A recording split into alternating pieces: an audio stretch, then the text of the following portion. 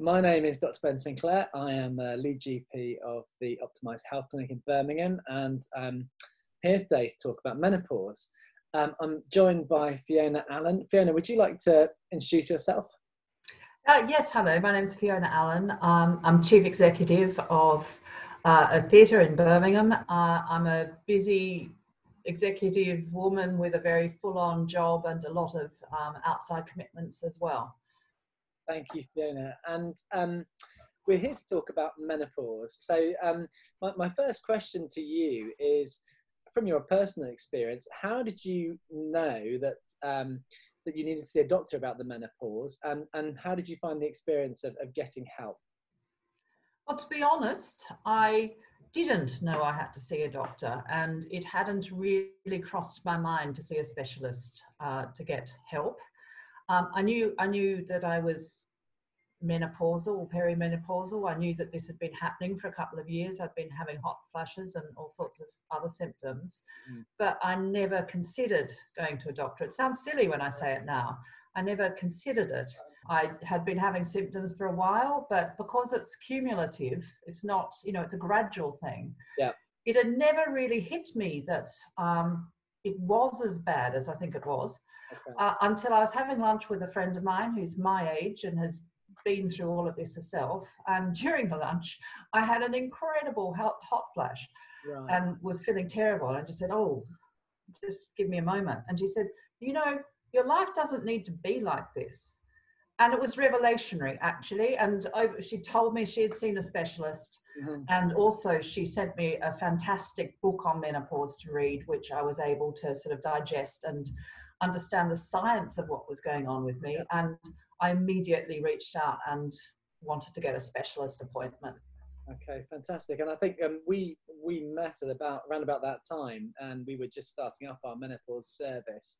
And so I introduced you to our menopause specialist GP, Dr. Catherine Coward, and then you saw Catherine. Talk me through how did you find the experience of going through the motions of seeing a specialist and working things out? I found seeing Dr. Catherine very easy. It was easy to get an appointment. It was easy to go to the clinic and to see her. I think that even in discussion with her, I realized just how symptomatic I was. Right. And how many of the niggles and bothersome things that were affecting my daily life were due to menopause. Yeah. And as I said earlier, because it's a gradual cumulative thing, you just don't realize the effect that it's having on you. Yeah. And so to be able to talk to another person, and a person who's been through it themselves, yeah, was incredible. Because up until that point, it had never occurred to me to talk to a doctor about it. And that's because my very nice and lovely local NHS GP, he's the last man I would go and talk to about a lot of the symptoms I was having. And I think, the fact that you're able to talk to someone who's been through it before, who's also a specialist, and who's kind of who gets it, probably quite a powerful revelation for you, along with realizing that there was something going on. Thank you for that. Tell me about the effects it was maybe having on your life or your work. What was happening? What was the impact of your menopausal symptoms before you got treatment? I hadn't realized how impactful they were. And I think I was in denial of the impact they were having. Profound lack of sleep. I was having sort of hot flashes and, all the night sweats pretty much every night, never sleeping through the night. I think I was really sleep deprived and hadn't realized that. I was having just mood swings up and down all the time, almost like premenstrual mood swings of just, and almost overreacting to some things. I could go from 0 to 100 in my responses very quickly, whether that was positive or negative. Okay, I never really felt calm. I was on edge all the time. And I know that must have been rubbing off on the people I work with, because I'm a chief executive and people are looking to me for calm and consistency. Yeah. And I don't think I was being either of those things, particularly calm or consistent. I was doing the very best that I could, but Yeah. I hadn't realized that it was menopause that was contributing to that. Interesting. Since this revelation to yourself, have you come across other people and realized that it, you know, do you spot the signs in other people, or have you raised other people's awareness since this has happened? Yes, I've become a bit evangelical about it, because if it hadn't been for a friend of mine who's in a similar situation to me, saying, look, you can get treatment for this, and her treatment had worked instantaneously and very well. I'm saying the same to women I know, and it's such a societal problem, I think, that we don't talk about it. You know, this happens to 50% of the population at some point, and it's such a taboo to talk about. And now that I've met with Dr. Catherine and started talking about it, I'm talking about it all the time, and damned if it makes other people feel uncomfortable. This is a real medical condition I'm going through, and so do 50% of the population. So yes, I'm telling friends and colleagues exactly what's going on, and advising other women to go and seek professional help with it. So Fiona, how easy is it, do you think, for staff to speak up about these issues in work? You mentioned it's a big taboo. For me, it almost seems like one of the final taboos. We've had mental health awareness, we've got equality and diversity, and yet for some reason, menopause seems to have dropped off the radar and still seems to be a taboo. I agree with you. And even though I've been saying I'm speaking to everyone about it, I'm still reticent about talking to colleagues about it. I don't think it's just menopause. I think we don't really talk about menstruation in the workplace either, and that's something that's happening to 50% of the world. I think there's still just this taboo around women's health generally. I found that I was, one of the symptoms I was having unbelievably bad cramping when I did have one of my irregular periods. And for the first time in my career, I was taking days off because of having a period. And I would lie about the cause. I'd say, oh, I just had a bad stomach and I couldn't come in. There was no way I was going to say to colleagues that it was actually related to menopause. Because somehow it still seems, even in 2020, it seems like some sort of female weakness. And so I didn't want to look weak, I guess, rather than being acknowledged as it should be, as a condition that people in the workforce need to make allowance for. Absolutely. And we make allowance for all sorts of other things, as you were just mentioning. We make allowance for people with all sorts of abilities, with all sorts of different health conditions, people who have childcare issues, people have, there's a lot of flexibility these days in the workforce, and yet something that is going to happen to all women at a certain age, is something we don't talk about, we don't have policies about, and we don't offer support for. And I think it really needs to be the next revolution. It needs to be the next thing that we give some focus to. And I certainly hope that I can help a little in that.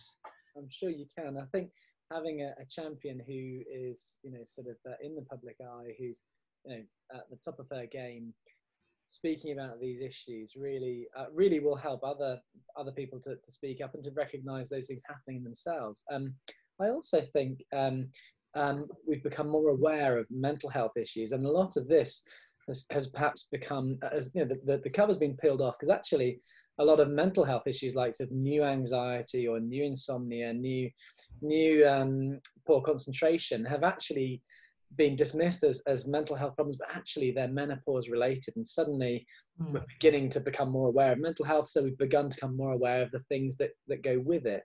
So it's great to hear that you're passionate about sending out good messages. If you were going to send a message to business leaders, to business owners, to bosses, and to employees everywhere about menopause, what would it be? Could you sum that up in a pithy statement for us?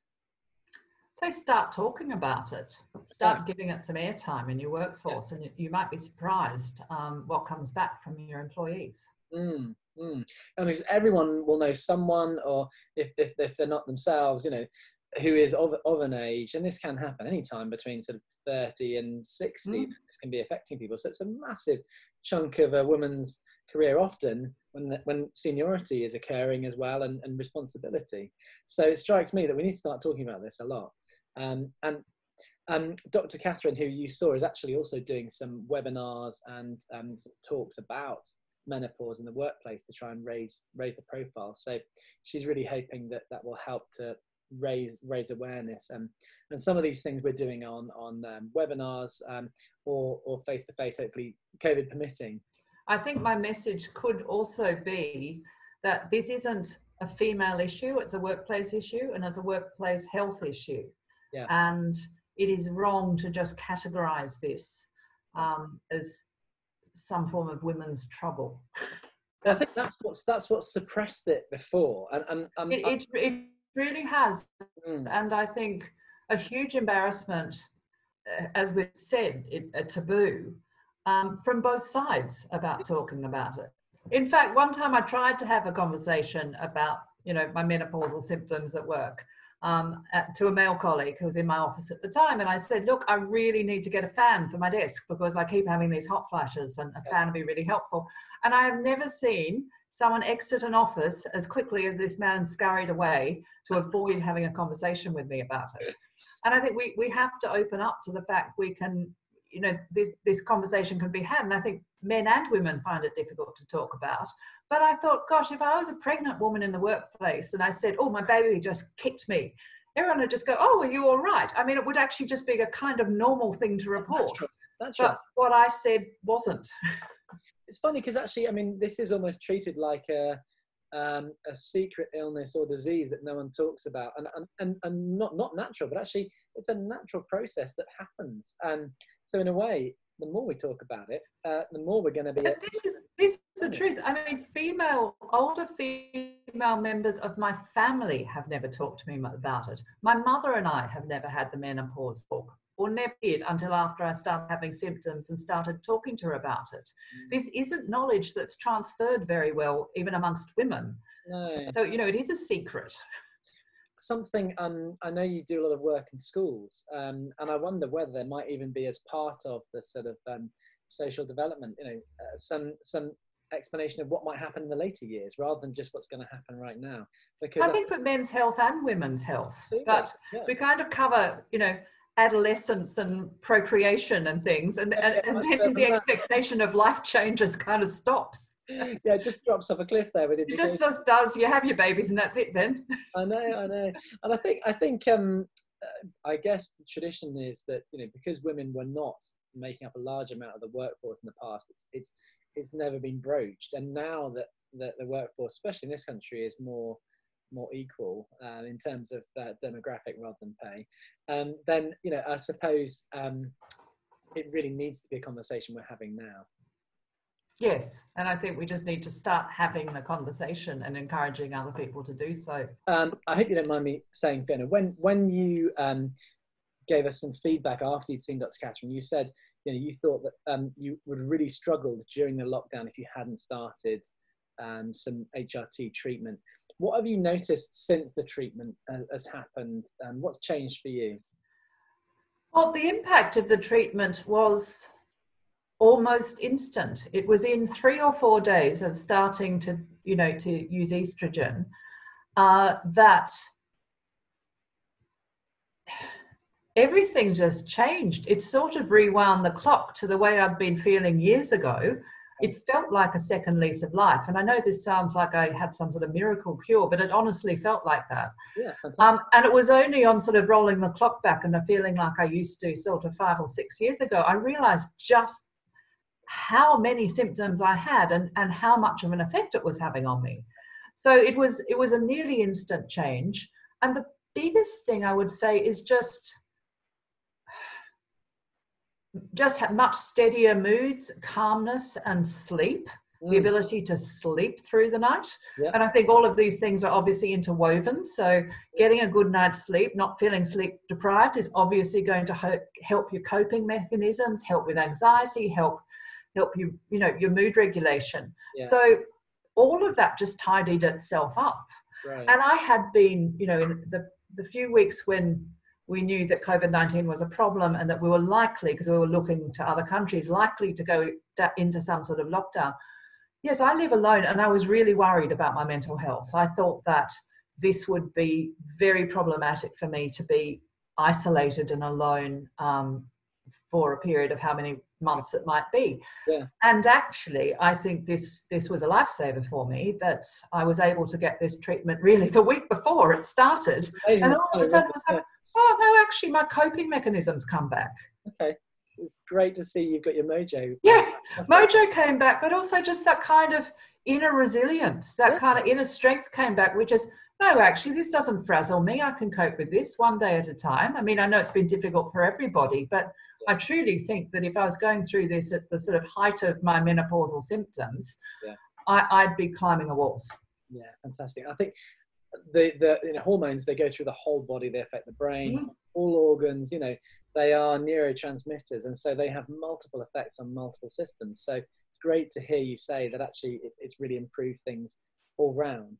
How did you find the sort of the follow-up process and the kind of a few weeks down the line? I think we had a video consult, didn't we?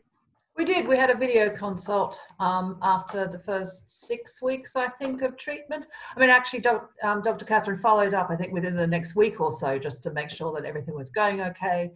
And then after I'd been through a sort of couple of cycles of the medication, we caught up again with a more comprehensive video conference, and it was great. It was good to check in. It was good to be able to discuss how I was feeling. It was very easy, and easy to do it by video, but I think we've all learned how to do things by video too in the last few months, that actually having a doctor's consult via video feels completely normal now. That was the other thing. I got hormones. I got my faster broadband the day of lockdown. Thank God for that, because actually that could have been the thing that drove me around the twist. Fantastic. One final question. Would you recommend Dr. Catherine as a specialist, from your experience? I would unreservedly recommend Dr. Catherine, and indeed I already have recommended to friends and family and given leaflets to friends and things, because I found it an incredibly easy process, and one that made such an enormous change to me, and so quickly. I couldn't believe I hadn't done it years ago. That was probably the thing I kicked myself about most, was why did I let it get so far without recognizing that I needed to see a doctor? And given it was so easy and the change was so instant, absolutely, I think everyone should seek a specialist to, if they are having menopausal symptoms. And I think it's good to check in with someone who can tell you exactly scientifically what's going on with your body, what the risks are, what if any risks of taking HRT are. It was really useful. Great. I think she must have a fantastic job, because basically she gets to empower other people, see them blossom and flourish, wind back the clock. It's a win-win, isn't it? Exactly. Happy. It was like the elixir of youth, really. Yeah. Well, I think you can't underestimate that, and the hormones dropping off is exactly what you're replacing. You're pushing back the years in terms of biochemistry. Fiona, thank you so much for joining me today. It's been fantastic to see how you've benefited from dealing with your menopause, being more open about it, and it's great to hear that actually you're now promoting a similar approach, which I think will really serve the rest of the country well, because we need to address this, and we need to take forward those good messages. We'll be online offering this service from now on, and we also do some webinars on menopause awareness for men and women, because I think as men we equally need to know more about this, like you say. So I just want to say thank you for joining me today, and really great to see you again. It's been an absolute pleasure. Thank you for talking to me about it, and I'm happy to do so anytime. Fantastic. Thank you.